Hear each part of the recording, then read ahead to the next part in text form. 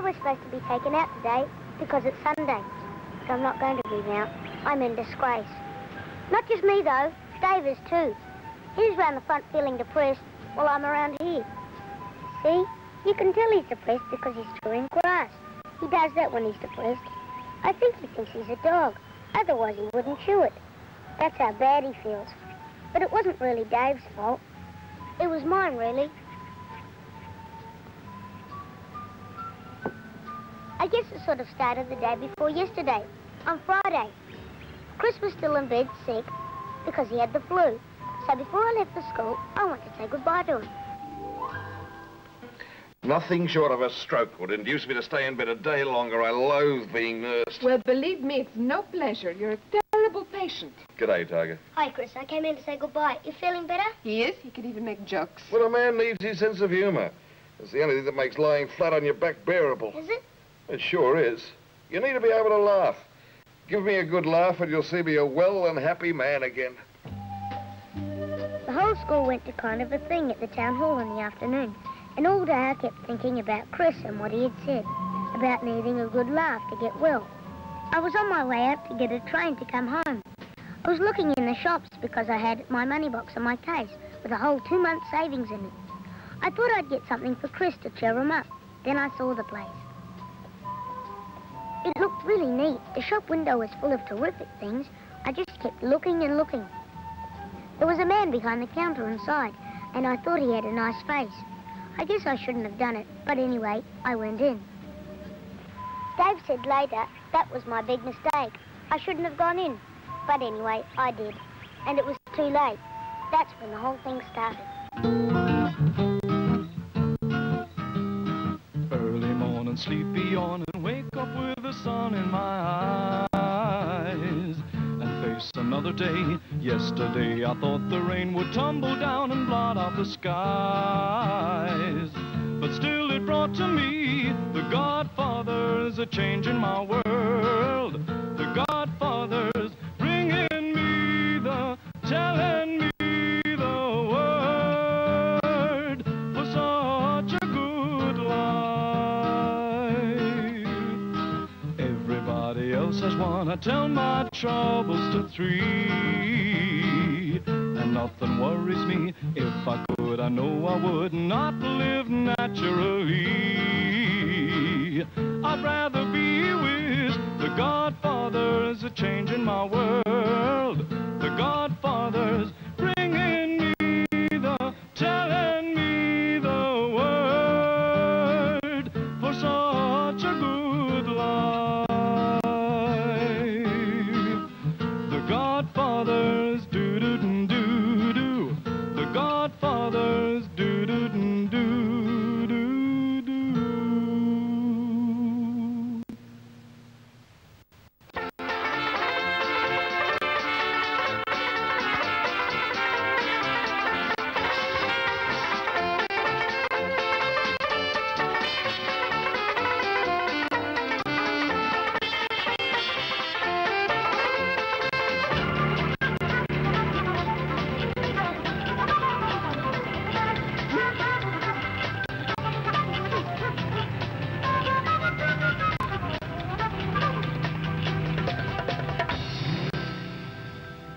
Hello, people.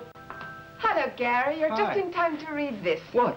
A work of art, It's that's all. absolutely wonderful. A short story that David has written. Can anyone read it? Well, if you like. It really is quite wonderful. Well, I won't be trying to sell it or anything. Oh. Well, it's not good enough. Well, I think it is. Thanks, Dave. I'd like to read it. Oh, bad news. I can't take Mike to the island tomorrow. The island? Oh, the island. Oh, no. Gotta work. Oh, poor Mike. He'll be so disappointed. It was for his nature study project for school. Oh, and Chris is in bed sick with flu. He was looking forward to it so much. Sorry, I can't get out of it. Well, I could take him. Hey, Beaut. Oh, that's settled then. Thank you, David. It's very sweet of you to offer. Where is Mike? I'll give him the word. In his room. He arrived home 5 minutes ago. Okay, see you in a minute. If this is an island, how do you get to it? By launch. David, is something wrong? Oh, no, it's fine. Truly.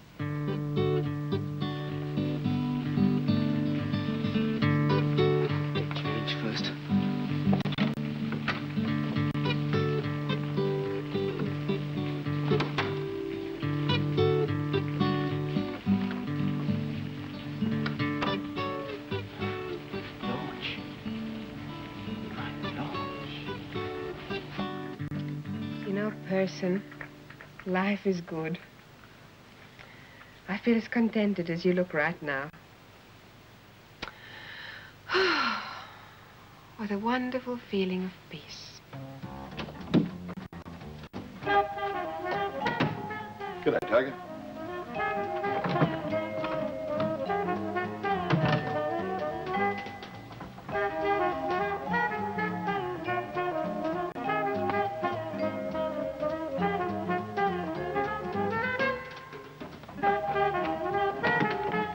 Maria!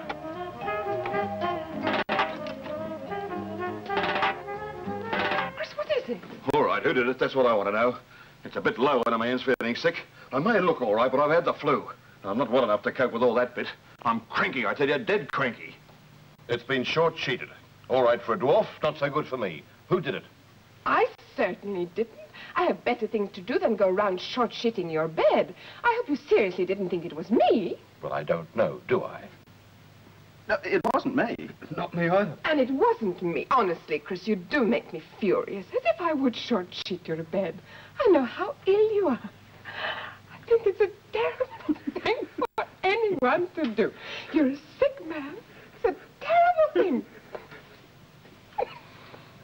Thank you very much. Oh, stop it. Come on, get out of bed. I'll make it for you. Oh, come on. Come sit in that chair. Just see yourself. My, don't we get into a bad temper? Aren't we bad-tempered when someone short-shits our little bed? Oh, dear. Poor Chrissy's cross.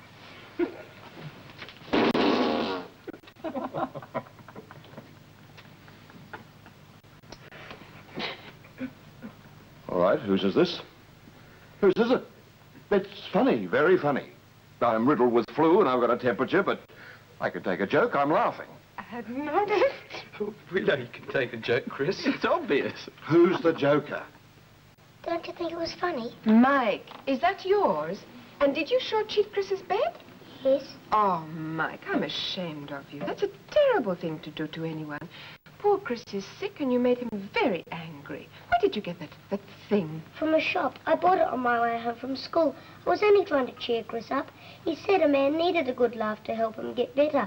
I was only trying to give him one. I see. Well, I don't think Chris is laughing, Mike.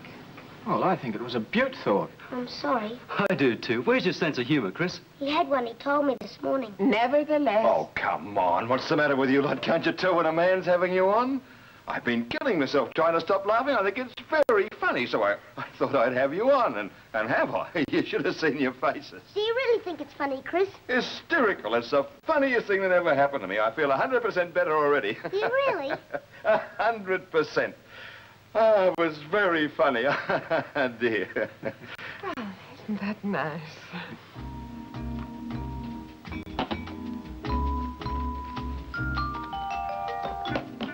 You weren't supposed to see. What have you got there? Can I have a look? Well, you promised not to tell anyone, otherwise you'll spoil it. No, I won't say anything.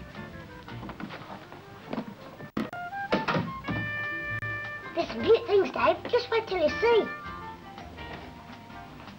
Gary, Yeah, dinner's ready. Are you all there? I'll get them. Well, hurry. I'm in a dishing up position. Right. Oh! Come in. Hi, it's me. Ah, Davy, me boy. Come in, come in. I bought you a tin of almonds home. You like nuts, don't you? Ah, look, that's your actual kind thought, Dave. I sure do. Well, I'll leave them on the table. Oh, very kind. Thanks very much. Oh, it's a pleasure. Oh, here, I'll move your ashtray closer so you can reach it more easily. Oh, you're spoiling me. Oh, well. Hey, that's a nice-looking steak you've got there. A beauty, and am I starved? I must be recovered. Say, I believe you're taking Mike on this nature study excursion tomorrow. Yes.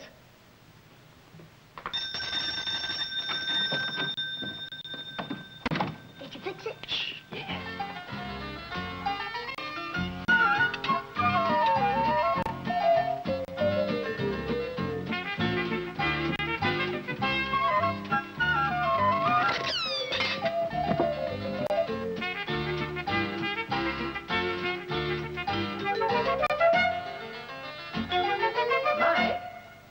Yes, Mama?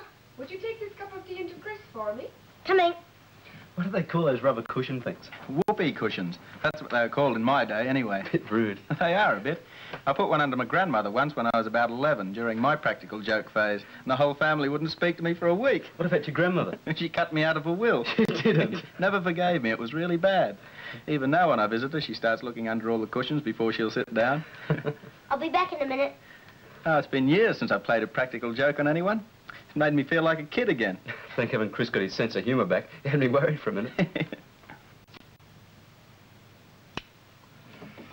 Can I come in, Chris? Sure, come in, Tiger.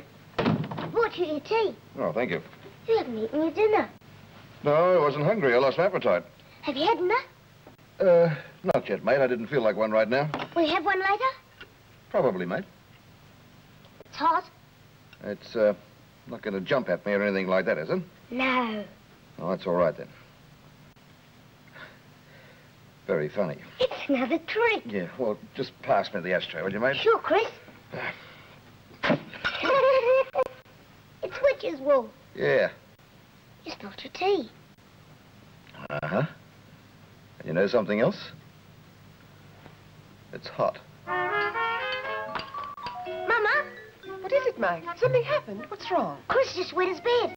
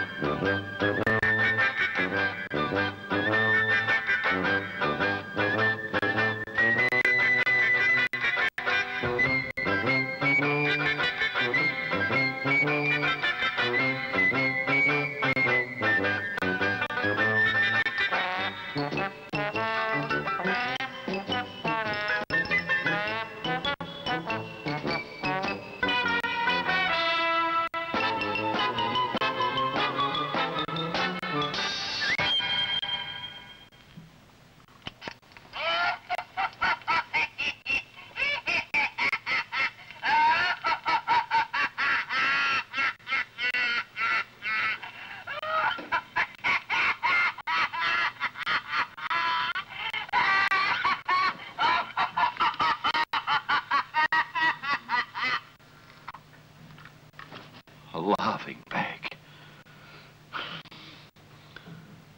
1:30 in the morning. It's got to stop, mate. It's all got to stop. I'm going out of my mind. I make one casual remark and I've created a monster. It has all got to stop.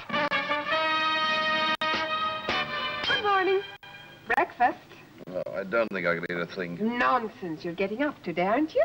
Have those two practical jokers left for their nature study trip yet? They're finishing their breakfast and they're off. Then I'll wait till after they've left. They've probably got the whole place booby-trapped. Oh, it can get exhausting, can't it? A terrible black whirling thing jumped out at me from the kitchen drawer this morning. I knocked a bottle of milk all over the kitchen floor. Oh, I'll have a talk to Mike. Dave's the one I can't get over. He's recapturing his youth. One must be tolerant. Well, not for much longer. My patience has almost run out. I'm too weak to cope. Oh, never mind, Chris. Eat your breakfast, you'll feel stronger. It all started with you, you know. Mike wanted to laugh you back into good health. Back into a complete relapse, you mean? Where did he get the money to buy all those things? From his money box. If he chooses to spend his savings on practical jokes, then it's up to him. But I told him when he needed his money for something he really wanted, then he wouldn't have any. He would have to go without. He must make these decisions for himself and take the consequences. Have you checked this tray thoroughly? Of course. It's perfectly safe. Eat your breakfast.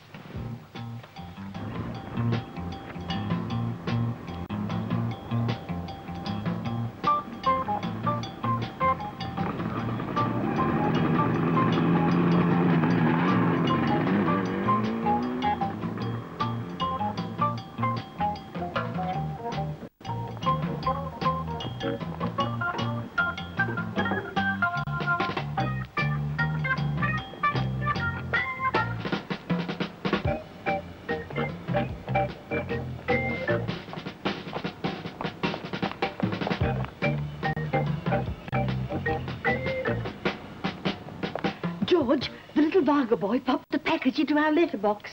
How positively extraordinary. It must be meant for me, otherwise why would he leave it? rather sweet.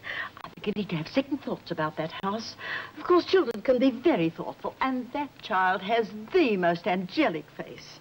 What a sweet thing to leave me a little gift and hurry away like that before I could thank him. Ah!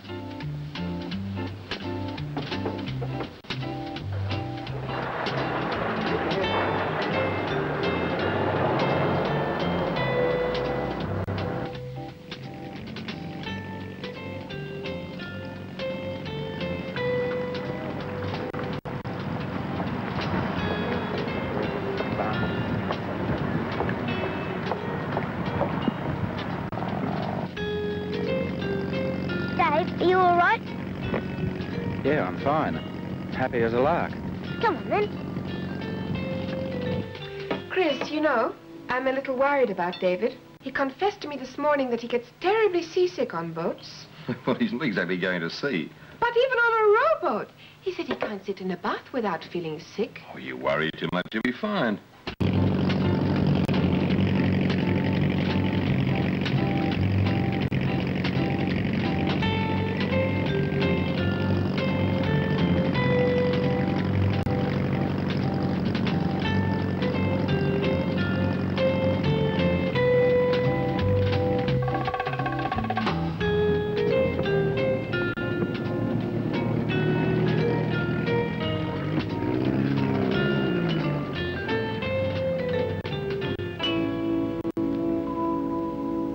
Take a look at all these? Is that all of them? Oh, I think so. If we've missed any, we'll soon know. What are you going to do with them, Chris? Hide them. Oh, just for a while, until I get one good night's sleep at least. I suppose by that time the novelty will have worn off and he'll forget about them. Oh, poor Chris. Is it terrible being persecuted? Dreadful. Actually, I'll have a talk to him and to David. He shouldn't encourage Mike. A joke's a joke, but it can go too far. Mrs. Parsons was beside herself on the phone just now. I apologized, but it seemed to have no effect.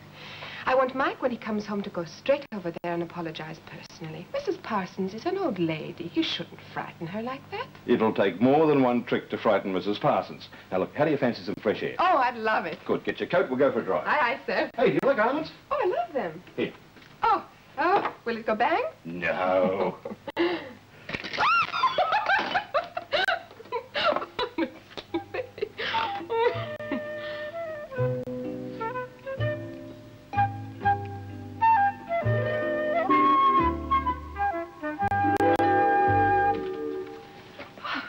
Anyone's home. Oh, a bit early yet. Thank you, Chris, for a lovely day. My pleasure. What time is it? Just before 5. Oh, I thought David and Mike would be home. It's getting late. Relax, it's not even dark. We'll be soon, though. Hope they're all right.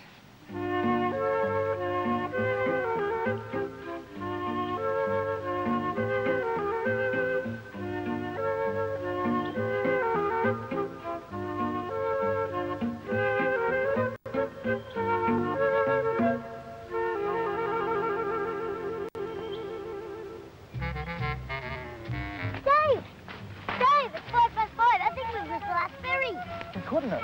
I forgot the time. Oh, come on. Quick.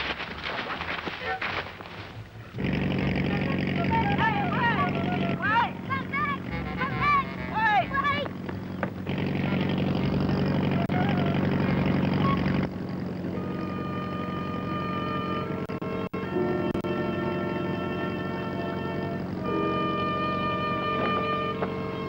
What do we do now, Dave?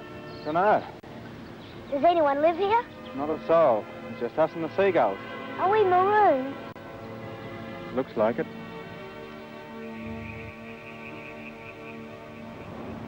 I'm hungry. I know.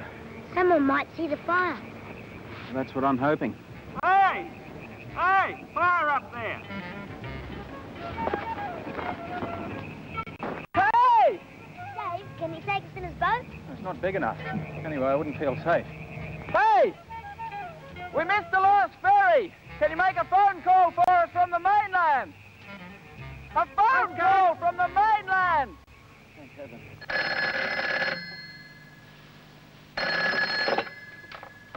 Hello? Yes, it is. Who? Oh, yeah. I see. Yeah. Mm-hmm. Really? How about that? Oh, come on. Who is this? Is that you, Dave? Who is it? Someone doing a funny voice. It says, Dave and Mike missed the last ferry to marooned on the island. It's probably Dave phoning from up the road. You tell him to get home. It's late and I want to have dinner. Are you still there? Well, look, you get straight home like a good little boy because your dinner's ready. They never give up. Marooned. Still cold.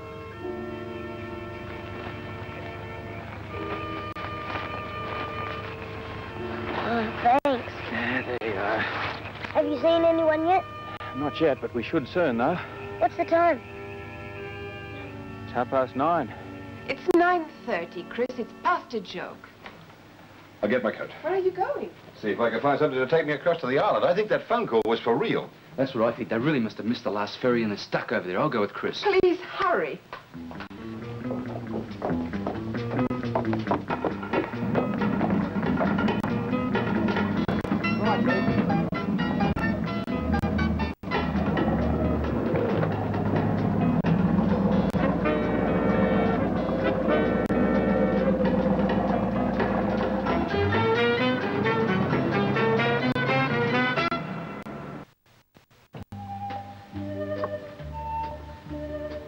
Chris and Gary were really mad when they picked us up in the launch. Mama was upset too. Dave said it was all his fault, but it wasn't really. It was all just an accident. When they put me to bed, Chris told me a story about another boy a long time ago who cried wolf.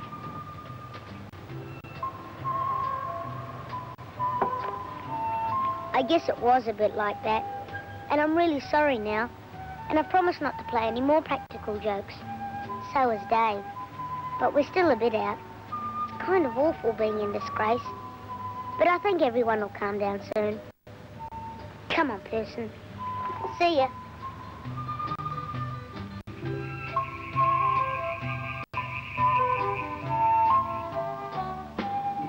I just came to say good night. Good night, Mike. Good night.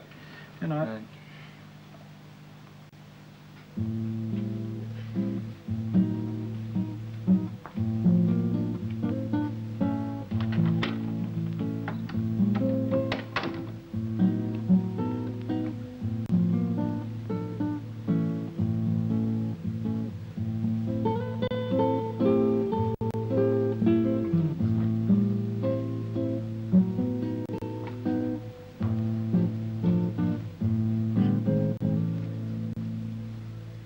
Surprise, surprise. Oh, you short-sheeted my bed. Just wanted to show you what it was like. Oh? You see, it's annoying, isn't it?